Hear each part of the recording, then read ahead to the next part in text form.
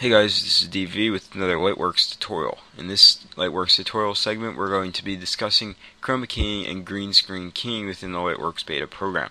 So to get started here, we've imported our video clips that we're going to need, and we've placed them in a permanent bin.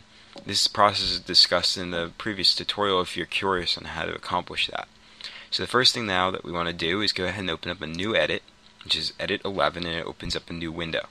We want to go ahead and drag our green screen cropped layer into the edit window, just like that. We crop this just using the mask tool in Vegas Pro, just to cut it down to make it a little bit different, because our original clip had all this lighting and stuff off to the side. So we just wanted to kind of clean that up and just have the green layer that we needed. I didn't really want to mess around with this in Lightworks because I just wanted to get this tutorial done, because a couple people had requested it via YouTube, and I just wanted to get something up there for everybody to actually learn how to do the green screen effect, not all this extra stuff with masks. Although it's probably possible in this program, I just haven't gotten a chance to try it out. So what we want to go ahead and do next is add another video layer right below video layer 1. So what we do is we right click on the timeline, click add tracks, select the number of tracks to add, which we just want one video track. We'll just leave the name automatic, and our location is going to be after V1, so that way it's located between V1 and audio 1. Click on do it, and then that opens up the track that we need.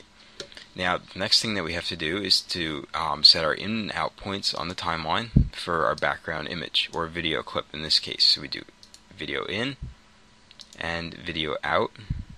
Actually, video out is going to go all the way at the end.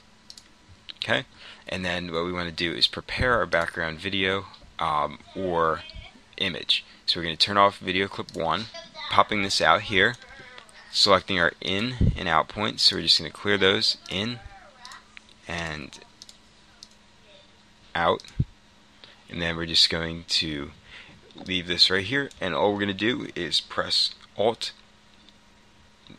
V, and it's going to place it right onto the timeline.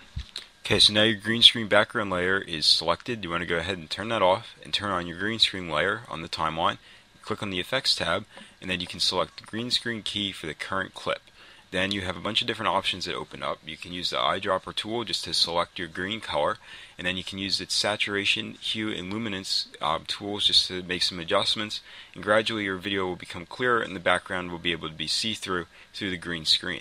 And then you can also adjust your spill suppression, and also adjust the key smoothness, which will really make the video look more realistic, because it'll smooth out the edges on your green screen clip, like around this shirt. So basically you really have a good effect here. You can zoom out on the timeline, turn your layers on, and then you're ready to render your video.